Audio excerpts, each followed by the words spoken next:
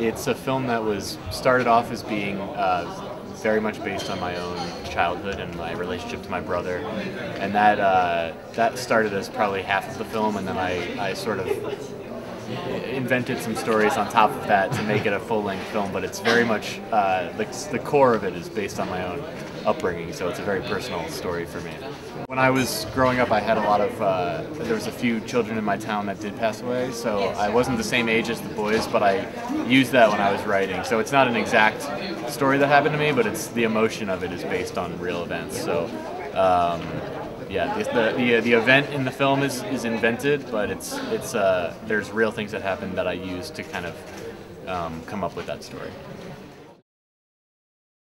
And Coldwater is about a kid who's sent to a juvenile wilderness detention facility.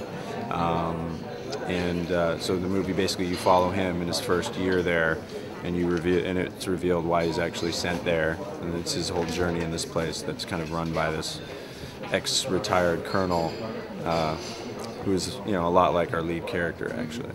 There was no accountability with the people running the place, and I think that's the biggest problem. It's another thing. We're not trying to say every place is bad either.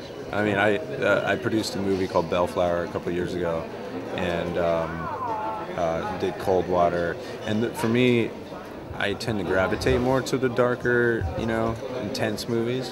I didn't go through anything specific that would have, I'm not a troubled kid. I had a great upbringing. So you said that you found similar facilities. Did you find camps and facilities like this that were really bad, that the film can depict as based on reality, or was it just very unpleasant and the film is more or less fiction? Well, the movie is a fictional story. Obviously wanted the movie to stand on its own as far as just a really intense thriller, I guess. But the movie is actually a lot, I mean, believe it or not, there's a lot of stuff in reality that I didn't even tackle in the movie. There's a lot of reasons why it's so bad too, as far as having qualified people running it, and the amount of kids they have in, and why the kids are actually in there.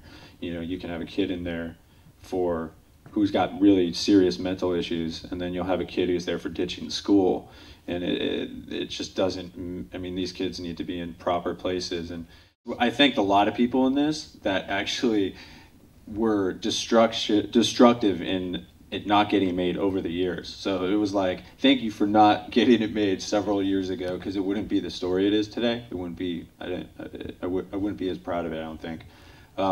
So there's people I'm thanking up there for almost ruining my life 10 years ago. Really simple, almost minimalistic, just three young people just in the movie, kill another one and bury him in the forest. It was really minimalistic, but in the same times, it did seem to me that the story had into it all the contradiction I wanted for so long to tell about the island.